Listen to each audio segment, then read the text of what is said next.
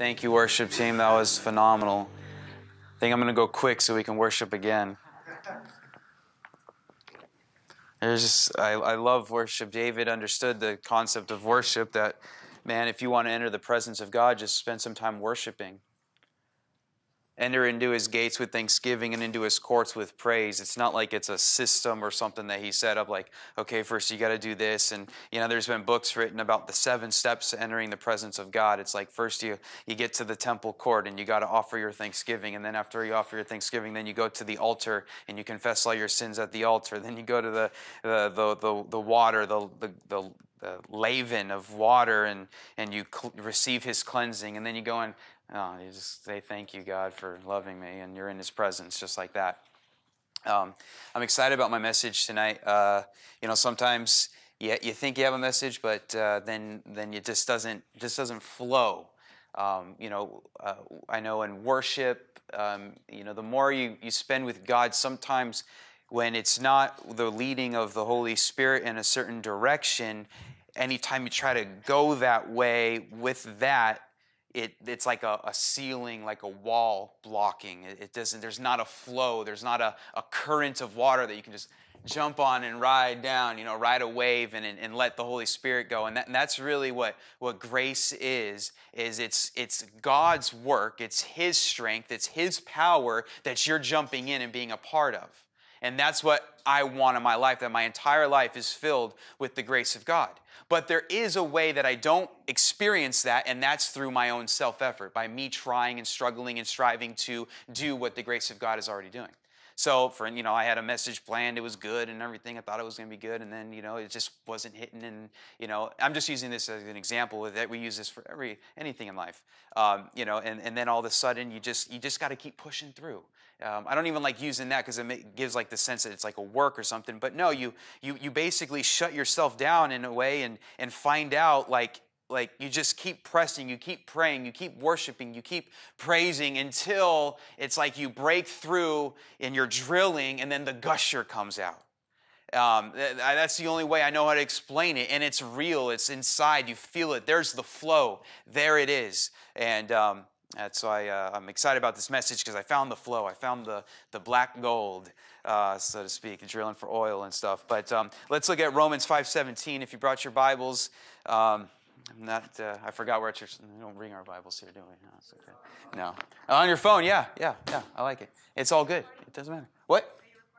I am. Romans 5:17. For if by one man's offense death reigned through the one, much more those who receive abundance of grace and of the gift of righteousness will reign in life through one, Jesus Christ. Notice the only thing you are doing in this verse in order to reign in life. This word reign is the Greek word referring to you as a king, that you are reigning as a king in life. Now, if you say, Josh, I'm not reigning as a king in life, what's wrong with me? There's nothing wrong with you except you're not doing this part of doing the receiving of God's grace and his righteousness. Now, real quick, let's just recap. What is grace? What is righteousness? These are church words commonly used here often, but sometimes we can forget the simplicity of what they mean. I'm a picture person. I love pictures in my mind. I have the old, I look at the Old Testament as really like a dictionary for New Testament terms. A lot of people, they don't understand, for instance, sometimes the New Testament is so spiritualized that there's no effect of God in the earth. In other words, God is just spirit and there's no effect in this earth whatsoever. In other words, God doesn't do miracles today. You don't feel God. God's not tangible. God's not this and that. It's because everything is spiritualized. And I find the common theme with that is because they don't see the Old Testament as being the dictionary for New Testament terms. God always describes a spiritual truth through practical means. So whenever Jesus revealed a spiritual truth, he would display it in action. His spiritual truths were never designed to remain hidden. Jesus said, nothing shall remain hidden, but will be revealed, will come out. So whatever God puts in your heart is not designed to stay invisible and in there, but rather to come forth. Jesus' prayer was, thy kingdom come, thy will be done where? Here in earth. So that prayer, guys, doesn't work in heaven. You don't get to heaven and say, God, your will be done in heaven, because his will is done in heaven. The prayer of the saints in the church here on earth is your will be done here. Here. And how does he do that? He does that through you and I. He does that through his yielded children who will trust him and jump on this wave of grace. So what is grace? Grace is a simple term, is unearned, unmerited favor. That God favors you despite you. You didn't earn it. You didn't work for it. God's just so good, he favors you. The way you stop God's favor is by trying to earn it, by trying to work for it. Because you're robbing God of giving. For instance, the Greek word for favor, for grace, paints this picture that I love, that Jesus has disposed himself, which means he has permanently set himself up in a particular position towards you. And that is a picture of him leaning towards you in favor. There will never be another moment in eternity that God is not favoring you. Now, if a very wealthy man came up to me and said, I am completely favoring you, ask away. I can ask him in confidence because why? He's already disposed himself towards favoring me. He's already disposed himself towards favoring me, so I don't have to earn his favor, earn his trust, or anything like that. He's already given it all to me. That's what the grace of God is. It's freely, completely freely given. Completely free. The next part, righteousness. What is righteousness? There's a lot of different definitions out there. There's a right standing with God. There's a parental forgiveness. There's a judicial forgiveness. And my goodness, it's like wrap a rope around my neck. And, you know, it's crazy all the different theological terms we've come up with for righteousness. It's because we can't just simply believe that you're righteous. Because a lot of people struggle with the idea, well, if I'm righteous, why do I still sin? You still sin because of some other stuff, but we'll get there. But righteousness basically means, a simple definition of righteousness is you're in right relationship with God. You didn't put yourself there. So why do you think you could take yourself out? That's the thing that a lot of people don't understand is if righteousness is come and go based on my behavior, then nothing changed from the old covenant. If my relationship with God is based on my behavior, guess what? You're living based on the old covenant. The old covenant was completely based on you. See, the problem wasn't with God ever. And see, that's the thing we shout about God's faithfulness, right? We believe, God, you're faithful. You're going to be faithful. But that's never been the issue. We've never struggled with God being faithful. What's always been the issue? Am I been faithful? Is he going to come through for me because have I been faithful? Where did that come from? That came from the old covenant. God said, if you completely obey all my commandments, then I'll bless you. Then I'll be a God to you. Then you'll be a chosen nation, a chosen people. So guess what Israel did? They said, all right, God, whatever you command us to do, we can do it. We will do it. 3 weeks later, they broke the very first commandment with a golden calf. Doesn't work. And so what does Hebrews say? The writer of Hebrews says, look, the problem was never on God's end. The problem was always on our end. It says that God found fault with the old covenant, not because the old covenant was bad, but because you and I were bad. Because we couldn't maintain our end of the bargain. So God was unhappy. Why? Because he could not judiciously and righteously bless us. He couldn't be a dad to you because of this covenant that you were unfaithful to. So what does he do? He sends his son to live as a man and fulfill the entire law and the entire covenant, and then sheds his blood so that all your sins are forgiven. Your blood is done, and Jesus took your sin so that you got his righteousness, his right relationship with God. How righteous are you? The best way to answer that is, how righteous is Jesus? Because you didn't get your righteousness or some other dude's righteousness. You got his righteousness. You got God's righteousness, so guess what that builds in me? Boldness, confidence to come to the throne of God knowing I belong there. Why? Because I'm the righteousness of God. I'm aware I didn't earn it. I'm aware I could never earn it. I can't deserve it. It's a free gift. Did we not just read that? The gift of righteousness. So why are we struggling? Why is it then that some areas of our life we're not experiencing the grace? Why is the grace of God not there? Why is it like there's not a flow there? Why is it, there's still a struggle in this area and so forth? Let's look at the next verse in Galatians. Because a lot of people think that sin is what stops the grace of God. Now, if sin stopped the grace of God, we would have never received the grace of God to begin with. Because guess what? We were sinful. That's how I was always taught. You were probably taught the same thing. What sin is there in your life? Hidden sin that's stopping the grace of God. And so what does that do? You're sitting there scared out of your mind like, my gosh, God's going to reveal my secret sin to this guy. I'm going to get embarrassed in front of everybody. You know, and guess what? So now I'm thinking, my gosh, hurry up and get over it. And next week, I am not going to church. I am not risking that. No way. You don't want to be a part of that. You don't want your business displayed in front of everybody. And so you don't want that, but you love God. You want to be good with Him. You want to be in right standing with Him. You want to have a relationship with Him. So what do? The only thing you can do, you try to live perfectly. And then guess what happens? You don't. And because you don't live perfectly, guess what happens? You become guilty.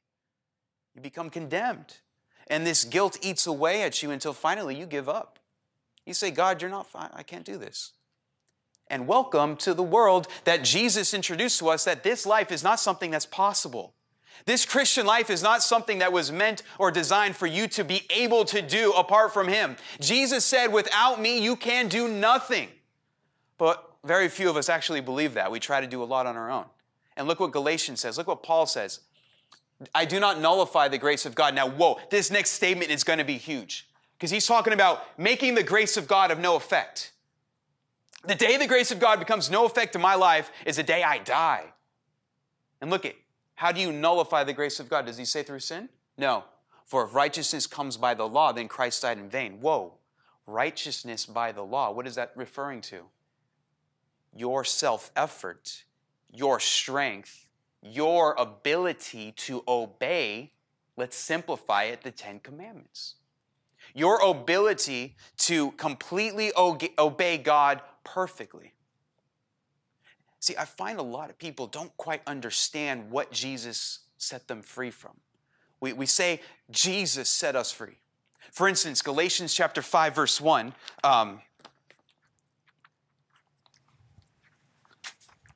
We shout and sing and we say, like I see it on Instagram all the time. This is a very commonly quoted Instagram verse, and everyone's liking and stuff, but nobody knows what they were set free by. They think they were set free from sin. And yes, but that's not what this verse means. Say with me. Because you're going to understand righteousness comes by the law. If righteousness comes by the law, grace is nullified. And I'm going to show you why grace is a struggle sometimes for us in our life. It's not because it's on God's end. It's because you're trying to earn it. Check it out. Galatians chapter 5, verse 1, it says, stand fast, therefore, in the liberty by which Christ has made us free, and do not be entangled again with a yoke of bondage. So we hear that and we say, don't give in to that sin and that yoke of bondage. Do not give in to that bondage. Jesus set you free from that bondage. Jesus set you free. Okay, yoke of bondage, that's a big deal. Do you know what a yoke is? A yoke is what they put around an ox's neck. Basically, that ox goes and is a slave to wherever that master wants him to go. So a yoke goes around the neck and can move in a giant beast. So what he's saying is there is something that put a yoke over your neck that told you what to do, and you were a slave and had to obey. What is it that put this yoke on your neck? Is it sin? No. It's not sin. How do you know, Josh? Are you just making this up? Of course not. Galatians chapter 4, in context. Now, Galatians was not written by Paul in chapter and verse. Galatians is a letter. So you can't separate chapter 4 from chapter 5. Besides, no, it doesn't say therefore. So, Galatians chapter 4. Verse, I think it's 23. It's a new Bible. Sorry, my pages are kind of stuck together. Galatians chapter 4, verse 21. Right before he says, you've been set free from this yoke of bondage, what does he say? Tell me, you who desire to be under the law. Do you not hear the law? For it is written that Abraham had two sons, the one by a bondwoman. Oh, there's bondage right there. By the bondwoman, the other by a free woman. But he who was of the bondwoman was born according to the flesh. and he of the free woman through promise, which things are symbolic, for these are the two covenants. So he's talking about covenants here. For the one covenant for Mount Sinai, which gives birth to bondage, which is Hagar. What covenant was given at Mount Sinai? The law. That's covenant number one. For this Hagar is Mount Sinai in Arabia and corresponds to Jerusalem, which now is, and is in bondage with her children. So what is Paul saying? He's saying that first covenant given at Mount Sinai, what did it do? It produced bondage. It put a yoke around their neck. But what about us? He says we've been set free from this. What is he talking about? Please continue. But the Jerusalem above is free, which is the mother of us all. The Jerusalem above, which is free, that's what you and I are a part of. We are citizens of heaven. We sometimes forget that we're not of this earth. Welcome, ladies and gentlemen. Happy anniversary, by the way. Yes. We're talking about bondage. Anyways, but the Jerusalem above is free, which is the mother of us all. Verse 27, for it is written, rejoice, O barren, you who do not bear, break forth and shout, you who are not in labor, for the desolate has many more children than she who has a husband. Now we, brethren, as Isaac was, are children of promise. But as he who was born according to the flesh then persecuted him who was born according to the Spirit, even so it is now. Nevertheless, what does the Scripture say? Cast out the bondwoman and her son, for the son of the bondwoman should not be heir with the son of the free woman. So then, brethren, we are not children of the bondwoman, which came from Mount Sinai, which is Hagar, which is the law, but of the free woman, which is of Jerusalem, which is above. Stand fast, therefore, in the liberty by which Christ set you free. What is it that you are free from? You are free from the commandments and the ordinances that were against you, that were telling you what you couldn't be or do. And now, because of Jesus, you are through grace. Anytime you try to achieve what God has given you for free, you bring yourself under the power of the law. And anytime you bring yourself under the power of the law, you put that yoke back around your neck. And you are in bondage, a slave to what? The flesh, where sin dwells. Why is it Christians are still struggling with sin so dramatically? It's not because sin's the problem. It's because they still have this yoke of bondage around their neck. It's because they are still trying to prove they're a Christian. They're still trying to prove their right standing with God. They're still trying to prove this and prove that to God. God, I'm going to prove I'm faithful to you. I promise. I'm going to be good this week. I'm going to be good this month. They're trying to prove what God's already said. God's not after your obedience of actions. God's after your obedience of faith. God's after the obedience of your heart. He wants your heart. He wants your trust. And through that trust, everything else is taken care of. Everything. So what about sin then? What does God say about sin? Look at the next verse in Romans chapter 4. Forsaken for the sake of all. Is it? Oh, that's okay. Forsaken for. Verse 5 there. But to him who does not work, but believes in him who justifies the ungodly, his faith is credited as righteousness. Even David describes the blessedness of the man to whom God credits righteousness without works. What does David say? Blessed are those whose iniquities are forgiven and whose sins are covered. Stop. Like I've said before, your past is not yours. Your past does not belong to you. It is illegal for you to access your past apart from the blood of Jesus. Why, Josh? When Jesus was on that cross, his inheritance was your sin. What an inheritance that he took for us. We inherited his righteousness. Your past truly does not belong to you. It is illegal to access your past, which has been covered by the blood of Jesus. You are that blessed man. No, Josh, I don't think so. I think David was writing about himself. Guess what? David's sins were imputed against him. When David sinned with the census, when David slept with Bathsheba and had her husband killed, he was punished. Thousands of people in Israel died and were killed, and he was at war because of his sin. He did not experience this. And I believe David in this psalm, when he's writing, he's like a prophet, and he sees this future generation, and he's saying, oh my, blessed are those whose sins are all covered. past sins. And what about future? Look at verse 8. Blessed is the man to whom the Lord shall not impute sin. Josh, this person doesn't sin. If this person doesn't sin, then what sin is there to impute? It's precisely because we still will sin that God is telling you, I'm not imputing it. What does impute mean? Charge it to your account. I'm not going to charge your mistake against you. How can a righteous God, a righteous judge, do that and remain righteous? By charging his perfect son with your mistake. That sin you're going to do next week, guess what? God already saw it. God's in eternity. He's seen the end from the beginning. God saw your sin, every mistake, every wrong motive, every wrong piece of your heart, everything, and charged it all to his son Jesus at that cross. So that today he can say, guys, guess what? I'm not charging you with anything. And he goes so far to say in Hebrews chapter 10 that I will never remember your sins anymore. I will never remember your sins anymore. The fact that he will never remember them gives the implication that he did remember them at one time. When was that? That was on the body of Jesus. He will not impute. A lot of people are afraid of this because they think, you hear that you're completely forgiven, that God's actually not charging you with sin. You're free of all sin, that you're going to go run out and break the world record for sin. That you're going to go out, well, then if I'm forgiven, I'm just going to go live any way I want. I'm forgiven. You know what's worse, what I find all the time is a lot of Christians that say, well, I'll just do this and ask for forgiveness later. I'll confess my sins and be forgiven. That's not how God works. God says you're already forgiven before you sin. And you know what happens when you realize and come to the understanding that you are already forgiven before you sin? What did Jesus say about the woman? He who is forgiven much loves much. The greater you see how forgiven you are, the more you're going to fall in love with Jesus. So what's the result then of you having the revelation of your complete forgiveness, of the righteousness of God and the grace of God? Look at Hebrews. Hebrews 7, for there is then an annulling of the previous commandment due to its weakness and uselessness.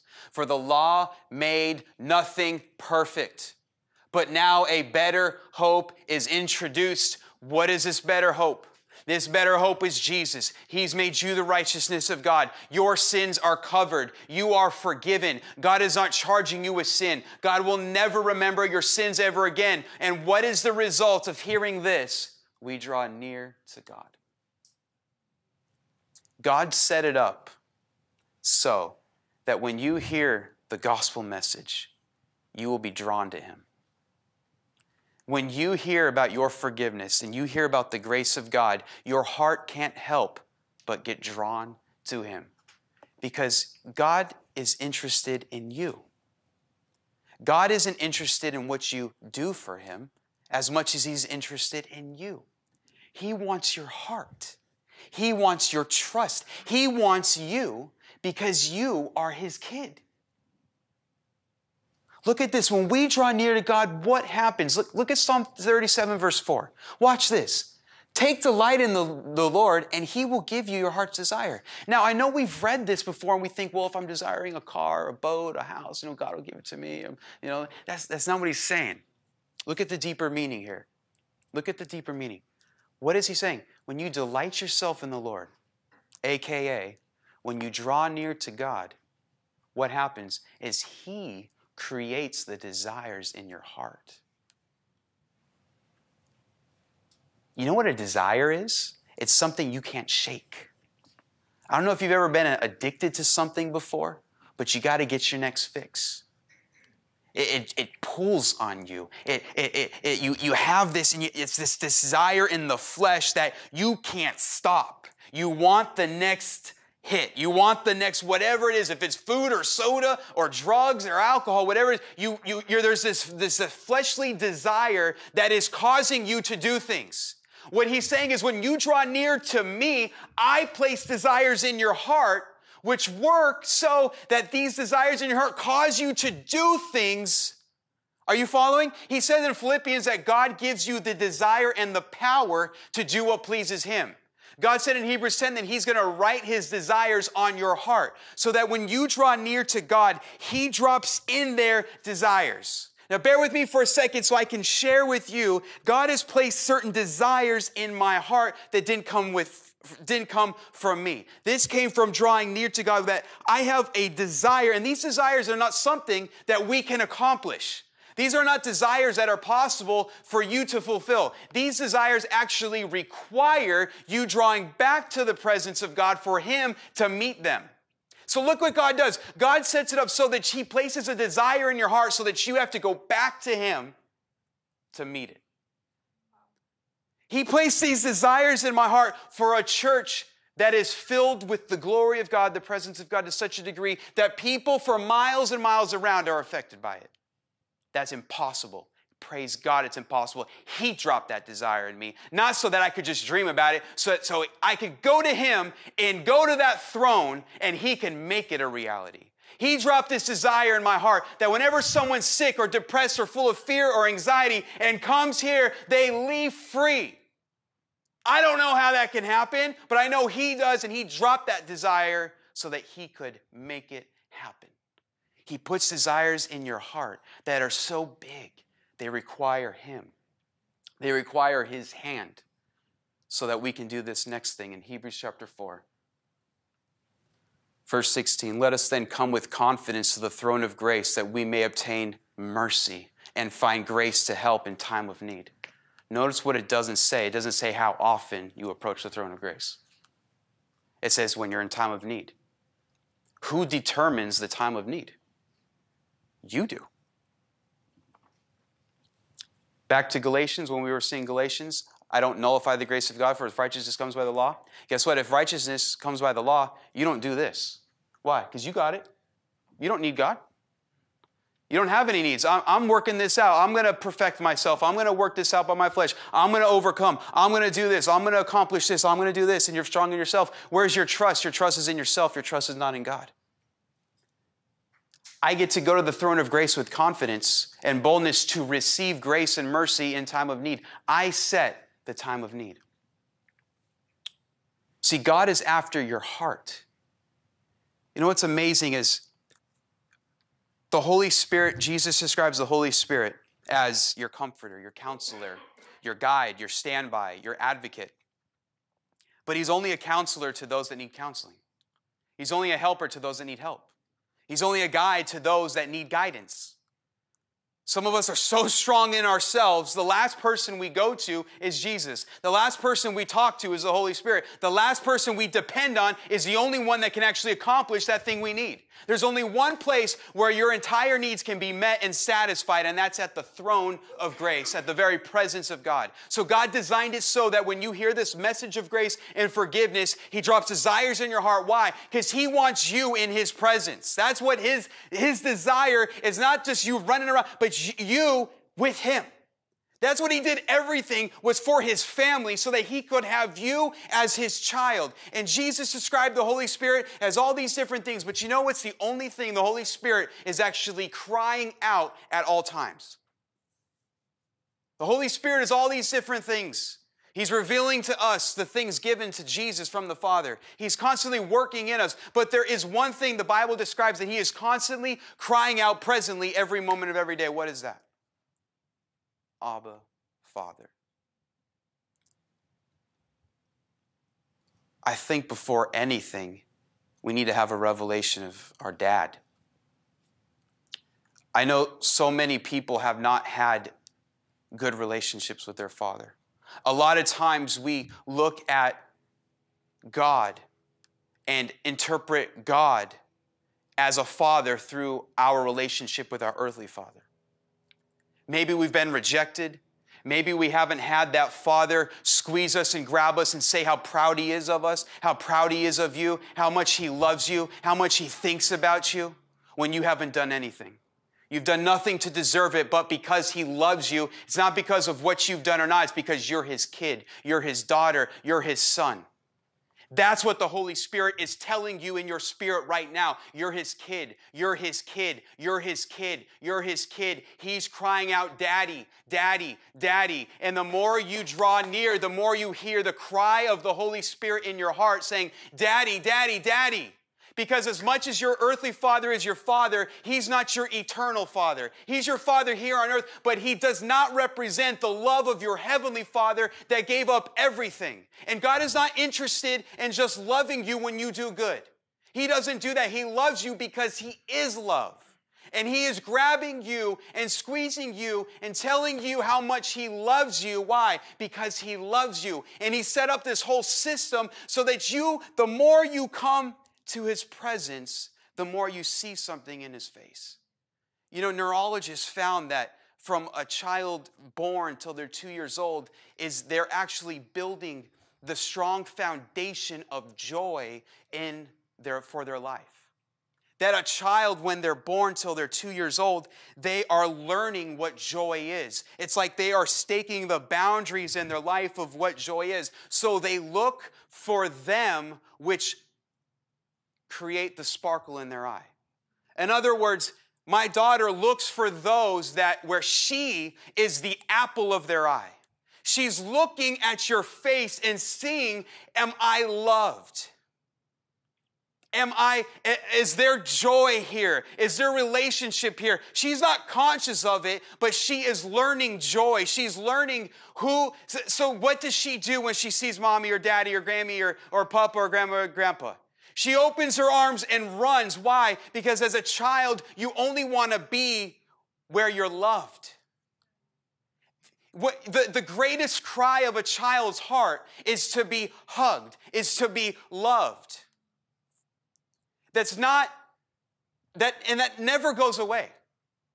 The foundations are built as a child, and if they're not built right, you can live a dysfunctional life for the rest of your life.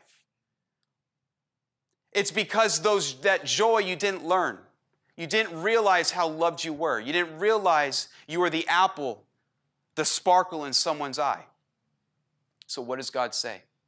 Draw near to me. Seek my face. And the more you do, the more you see how much you are the very sparkle in his eye.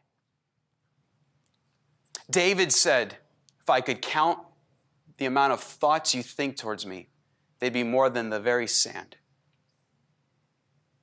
You know, Jesus revealed the Father in many ways, but I don't think there's a more powerful way than the story of the prodigal son. And I think it's a wrong title. I don't think it's about the prodigal son. I think it's about the loving Father. That here, the younger son says, hey, Dad, give me your inheritance, please. He probably didn't say please. Basically, what he's saying is, I don't want to wait for you to die. I want my inheritance now. I want my money now.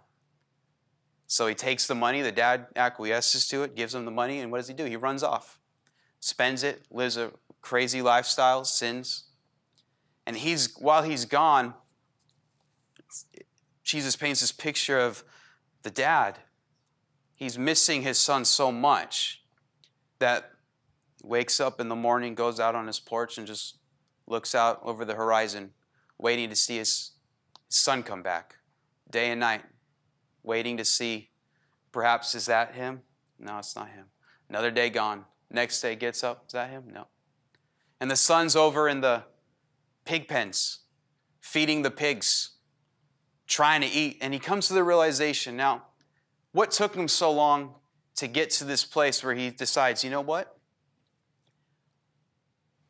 My father's servants live better than I am right now, so I'll go back and I'll tell my dad, hey, let me just be one of your hired servants and let me work for you so I can eat. I believe he was there so long because of shame, because of guilt. He was there because he was ashamed of what he had done with his father's money, how he had treated his dad. He's guilty. He feels down. He's like, you trusted me with this. You gave this to me, and look what I did with it. You don't want to go face that person face to face. You don't want to look at someone in the face and see utter disappointment. You'll avoid that at all costs. So many people are avoiding God. They think God's face is a face of disappointment, that when you come to his presence, he's pointing out your flaws, your imperfections, the areas you need to improve and grow. Show me that in the scripture. The law did that. God doesn't do that. God is saying that you're the apple of his eye. And so the kid says, I'm going to go back. So he comes back, and what happens is he's a far distance off. he's reciting his speech to his dad. He says, I'm going to tell him that, I'm no longer, I've sinned against heaven, I've sinned against you, and I'm no longer worthy to be called your son. Make me like one of your hired servants. And he's reciting this over and over and over again and bracing himself for the moment of shame and guilt and disappointment that he's about to receive from his dad. And he comes close, and there the dad wakes up that morning, goes out as his normal routine to look across the horizon to see when his son's coming back, and he sees a glimmer of someone in the distance. And what does this father do? The most undignified thing a man in that culture could do. He picked up his robes, he picked up his clothes, because they wore long robes back then, and you didn't run, you walked everywhere. It was undignified to dance, it was undignified to run. And that father could care less about all the people and all of his neighbors talking about his mushy-gushy love and how he's obsessed with his son. He didn't care about what anybody thought. All he cared about was loving his son. Picked up his clothes, and he sprinted, the Bible says. Words of Jesus. Sprinted towards the Son. It's funny, it wasn't us running to God. It was him running to us. We got it backwards. We didn't find God. He found us. The only reason you're here today is because of the drawing of the Holy Spirit in your heart. God, by His grace, has moved upon you and dropped something in you and placed a desire so that you would come seek Him. Why? So you could come to Abba, so you could come to Daddy and see how much you're loved. And the father ran, and as the son, I'm sure, saw him getting closer and closer, getting more worried, more concerned about what this is going to look like, what's going to happen when he gets here. And what does the father do? He jumps on his neck and squeezes him, embraces him, and begins to kiss him and love on him. And the son says, Father, I've sinned against you. I've sinned against heaven. I'm no longer worthy to be called your son. And the father interrupts before he goes any further. And what does the father do? Bring the robe. Put the robes on him. What is that? Righteousness. Relationship has been restored, not because the son did anything, but because the father is good. The father loves the son. The father doesn't want the son to think that there's anything in between their relationship. I want you to know how much you mean to me and how loved you are by me. I'm giving you this robe. I'm not thinking about what you did with that inheritance. That's not even on my mind. You right now are on my mind. And then what? The ring, a picture of authority, a picture of peace restored, the very presence of the family name restored, that not only are you in a right relationship with the Father, you've been restored to the family. And the sandals on his feet. And then the very next thing, the killing of the fatted calf and the party. So many times I get asked the question, and it's a good, valid question. After we get saved, then what? After I'm saved, then what? You know, we've been this way most of the time. Most Christians, unfortunately, this is just because it's carnal. It's natural that we want to earn and prove ourselves. We want to work for things. So we get saved and we say, Jesus, thank you so much for saving us. And then you hear about what a Christian should be like. So what do is you run over to the rules and regulations over here to Moses to try to prove what happened here. A work of grace, you're trying to prove it through your efforts. And as you try to prove it with Moses and the law, you fall. And you fall on your guilt and shame, and you're drawn away from God.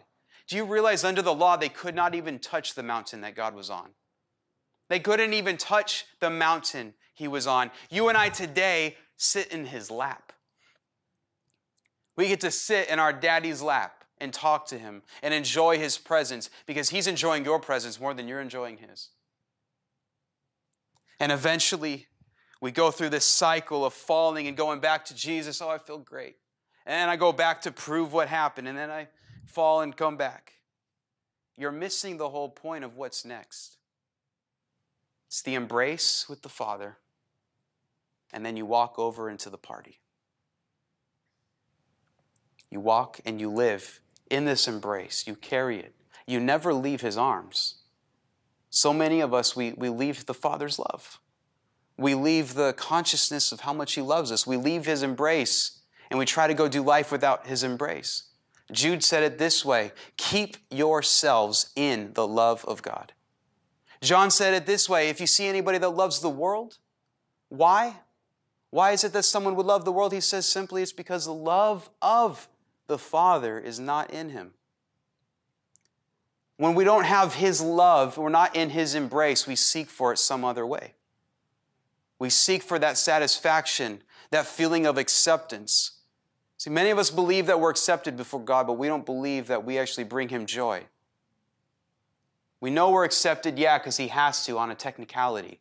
Jesus was the good guy and saved us, but God's still angry. No. First, Paul said, what is the kingdom of God? And close with this. What is the kingdom of God? What is the summation of the kingdom of God, this kingdom we live in? He said, the kingdom of God is not in food and drink, not what you eat or don't eat, not what you drink or don't drink, but it is righteousness, right relationship, peace, and joy in the Holy Spirit. The kingdom of God is because of our right relationship with God, our Father, and because of the peace, the very atmosphere of heaven that floods our life. It results in joy. It results in celebration. It results in rejoicing. We got to live in the rejoicing. We got to live in the party. There's nothing really to be ashamed of. Jesus carried our shame. He carried our guilt. We can rejoice in the presence of our Father because of how much he loves us. Let's stand and let's take communion together.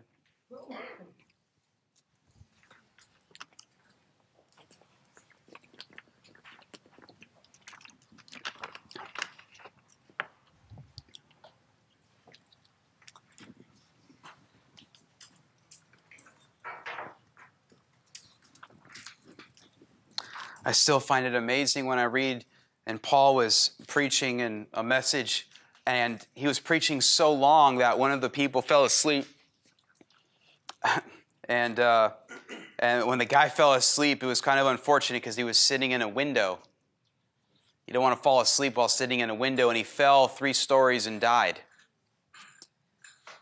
Paul's feeling pretty guilty right now that he preached so long. No, but Paul ran downstairs, looked at the guy and said, no, he's not going to die. His life is in him, and raised him from the dead. That wasn't enough of a miracle and a work of God in that moment to finish the meeting, right? I mean, if someone got raised from the dead right now, I think we could all go home pretty excited. Yet, it was so important for him to do this that they went back upstairs and broke bread together. Communion was the focal point of their life. Why? Because it represents Jesus. It's always pointing us, realigning us to Jesus. The only reason we stand before God today in right relationship, with peace with God, and live in this joy is because of Jesus, because of his broken body, and because of his blood which was shed. Your sins are all covered by his blood. You have been cleansed of all unrighteousness by his blood. Let's get ready to worship, and during worship, feel free to take communion.